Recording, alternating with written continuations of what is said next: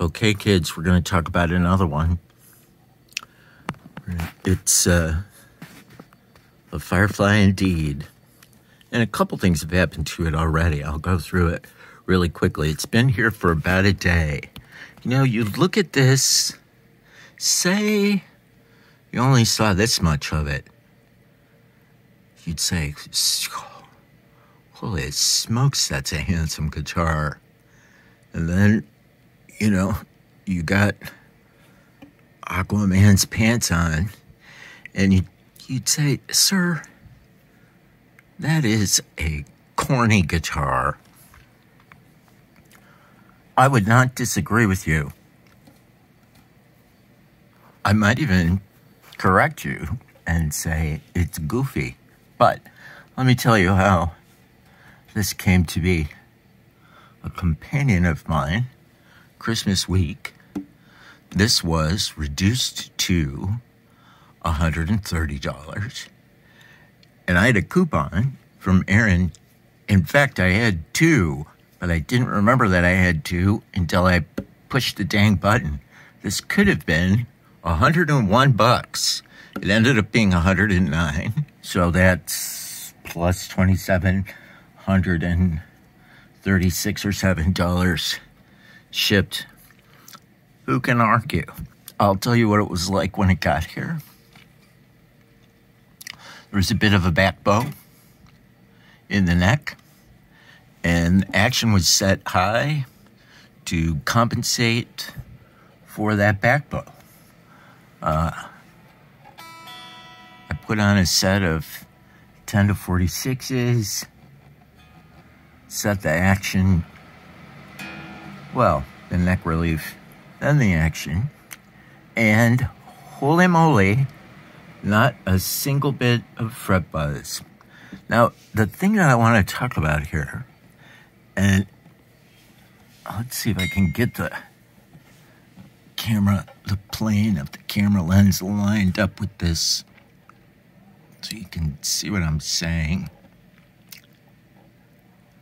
You can see the string alignment. So on all of these, and I don't know who tells them to do this, it's a little bit too far pushed to the bass side, and then you can see the string alignment over the pole pieces, and that's not an exaggeration of the angle of the lens. That is exactly the way that it is, and I'll show you why that is. It is because this bridge, which is something of a Nashville, it's a bigger body, zinc, I would guess zinc saddles. Definitely a zinc stop bar. This is very old school, 2 inches E to E. So modern spacing will have 10.4 millimeter string pitch, and then combine that with the string spacing at the nut, and you're going to get your string alignment over the pole pieces of a modern set of 50 millimeter, 52 millimeter pickups. But this bridge is for the original 49.2 millimeter in the super old school or reproduction Gibson. And let me show you what I'm talking about. Hopefully you can see it. Let me switch hands here. The shadow that's getting away. Really, it's pretty impossible. Well, no, not really. So you see this pickup cover? This is a 49.2 or 49.5 millimeter pole piece. Obviously for a, like a single coil P90 style or similar. So oddly, this bridge is kind of like a combination. So it's got ABR1 posts and a kind of a fat Nashville body.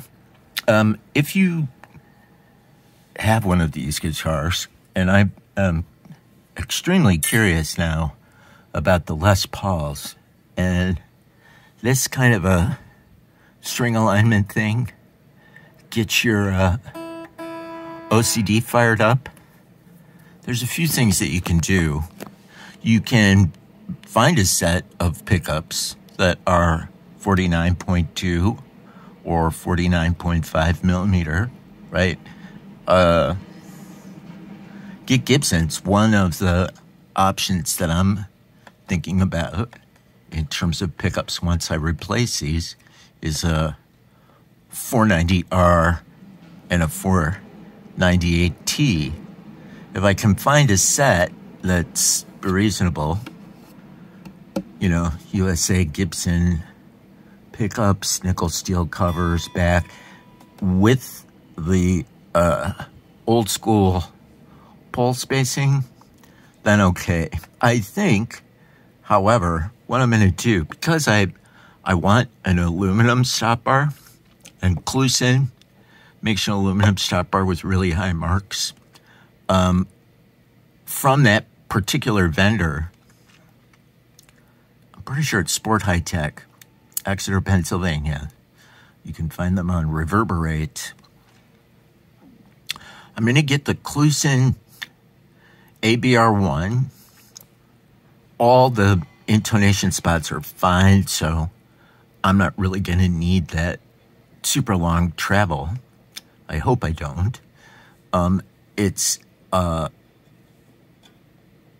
flathead screws that are held in place by a wire retainer. These screws are not held in place by anything, by the way.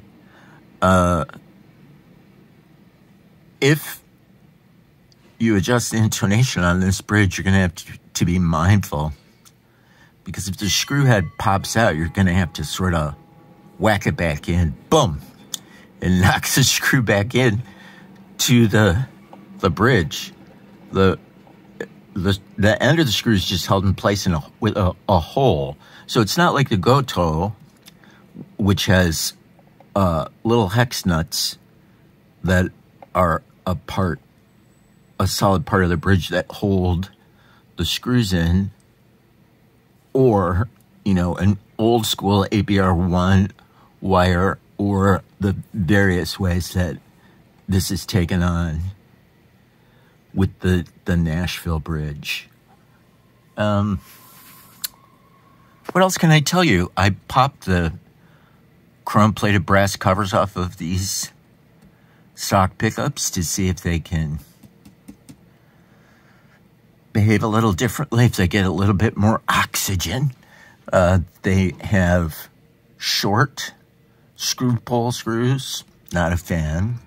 Brass back plates, definitely not a fan. This one, even without the cover on, is a bit microphonic. Let me see if I can find a cover that I took off. Yeah. And the covers were not microphonic. However, they're doing this because it doesn't look like a full pot, but the cover's not vibrating against the studs, against the pole studs, or the sides of the Philister head screws. It's this coil that's not sufficiently potted. I don't really mind. This is, as you would expect it, right around 8K. This is 14.5K. So the pickup combination is a sort of typical hot peppers combo. I don't know.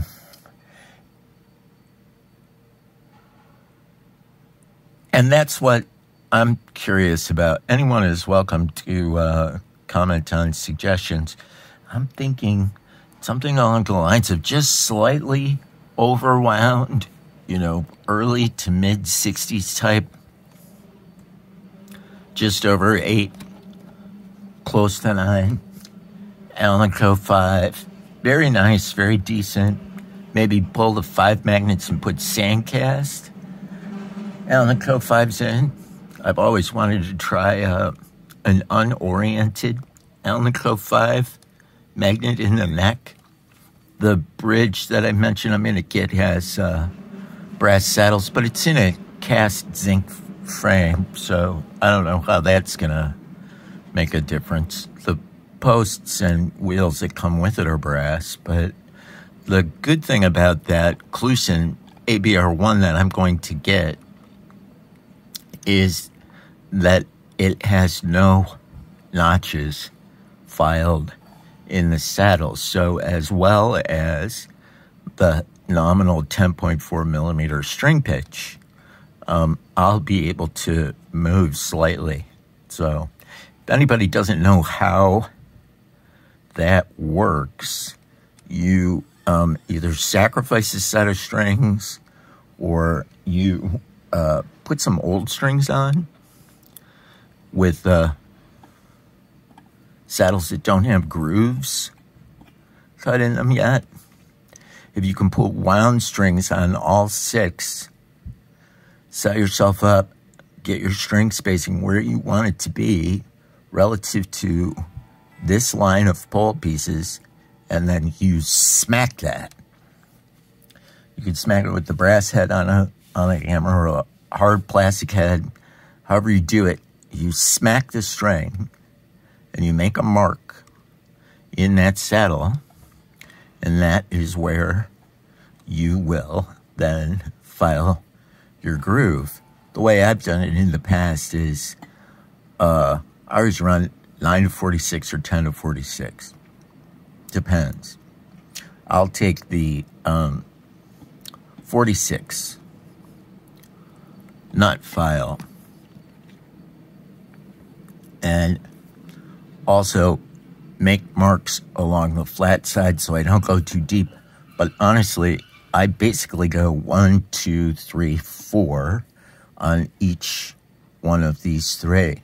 Then I will take the, 10,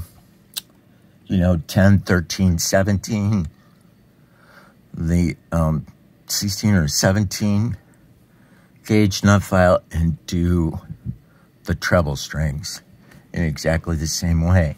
Need to be mindful, careful, patient, and make sure that those grooves are all the same depth, or you're going to mess up the radius of your saddle. That's pretty much the easiest way. And this is almost a contender for top wrapping. The high E string was touching this edge of the bridge, but I don't think that it's going to touch an ABR. I'm a huge advocate of top wrapping, but if the bridge is not high enough after you've set your string action, it's not. And here's another tip. Take it as you will. People who complain about top wrapping complain about this grommet wrap at the end, emerging over here and getting bent and unwinding and being all hairy and horrible. Take the grommets of an old set of strings, thread them onto your new string, then put the string through. You'll see your own grommets emerging on this side, but what will happen is you will get you won't get any of that grommet wrap emerging from this side of the bridge at all. It'll be obviously it'll be like a 90-degree, hard kink in the string right there. But what else am I gonna do? So I'm gonna have, for my $109 guitar, I'm gonna have a Kluson aluminum tailpiece, an ABR1 with a wire retainer and solid brass saddles, zinc body, brass posts, brass wheels. Let's see if we can talk about this end of the instrument. If you are curious about a string butler, my suggestion would be to get the V2, which is what I'm going to do. So I'm going to have all the string, you know, and while we're down here, I can talk about the string spacing on the nut, which is really, really important for the alignment geometry down at the business end of the guitar. So you can see everything has been pushed to the bass side and kind of mushed together.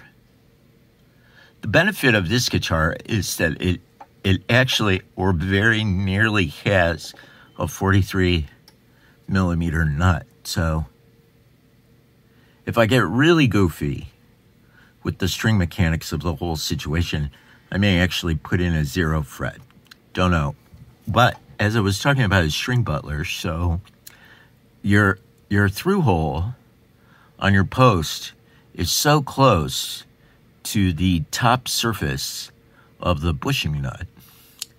The string butler that you're going to want to get is the V2, the one that lives over the truss rod access hole. Because the other ones have these little forked deals that live underneath, and even if you remove the washer, which I don't know if that's advisable or not on that version that is pointed in this direction, you're not going to be able to get strings through, especially the low E. So, yeah, that's what's happening here. I'm not sure if it's the Pan-African movement Rastafarian 335 or the OG pride flag, although we quite officially, you know, as a detail-minded motherfucker, we would be missing a stripe of purple down here at this end. But I'm down with the OG pride flag guitar. That might be how I have to justify appearing in public with this thing.